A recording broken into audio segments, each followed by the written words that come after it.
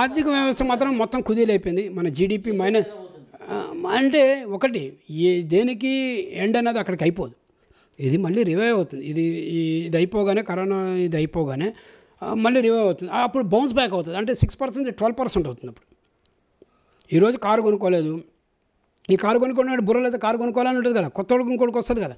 So ఈ రోజు కొనుక్కున్నప్పుడు ఇంకొక 6 నెలలు పోయిన తర్వాత ఈ పాండమిక్ అయిపోయిన తర్వాత 2 కార్లు అమ్ముడిపోతాయి. సో అది అంటే మరీ డబల్ అవ్వకపోయినా కానీ దీనికంటే బెటర్గా ఉంటుంది. సో రికవరీ అన్నది చాలా ఈజీగా అవుతుంది. ప్లస్ మన ఇండియాలో మన ఎకానమీ అన్నది చాలా స్ట్రెంగ్తన్ ఎకానమీ. మన గవర్నమెంట్ పాలసీస్ కానీ మన దగ్గర ఉన్న ఆర్థిక ఇవి కానీ వ్యవస్థలు కానీ చాలా అంటే చాలా బ్రహ్మాండంగా ఉంటాయి.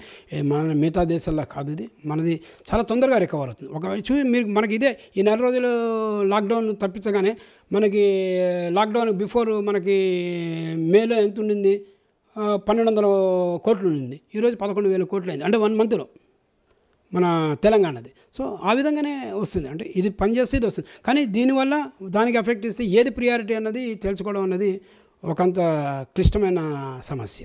అంటే భరోసా అంటే ఎలా ఇవ్వగలుగుతా? ఇప్పుడు మీరు నా దగ్గరికి వచ్చారు, నేను చెప్పలేను కదా రేపు ఇలా ఉంటుందని చెప్పలేను కదా.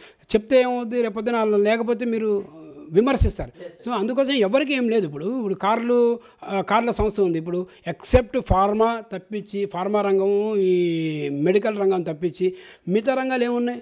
మీ టీవీ రంగం ఇది ఒకటి. ఎంటర్టైన్మెంట్లో టీవీ ఈజ్ ఎక్సెప్షన్. మిగతావన్నీ పోయాయి కదా, సినిమా హాళ్ళు పోయాయి, ఫంక్షన్ హాల్స్ పోయాయి, అన్నీ పోయాయి. సో దాని మీద ఎన్ని లక్షల మంది డిపెండ్ అయి ఉంటారు. పెళ్ళిళ్ళు అన్నది చేసుకుంటారు, మీ దగ్గర డబ్బు ఉంది, ఈరోజు చేసుకోవాలని చేసుకోలేరు. సో రేపు పొద్దున కరోనా పోయిన తర్వాత డెఫినెట్గా మీరు ఆ డబ్బులు పెట్టి మీరు పెళ్లి చేస్తే మళ్ళీ అవన్నీ రివైవ్ అవుతాయి. సో ఆర్థిక వ్యవస్థ ఇక్కడ కుదేలవడం అంటే టెంపరీగా కుదేలైంది తప్పించి మొత్తానికి అవుట్ ఆఫ్ కంట్రోల్ మాత్రం ఎప్పటికీ కాదు. ఎందుకంటే మన సర్క్యులేషన్ మనకు ఉంటుంది కదా.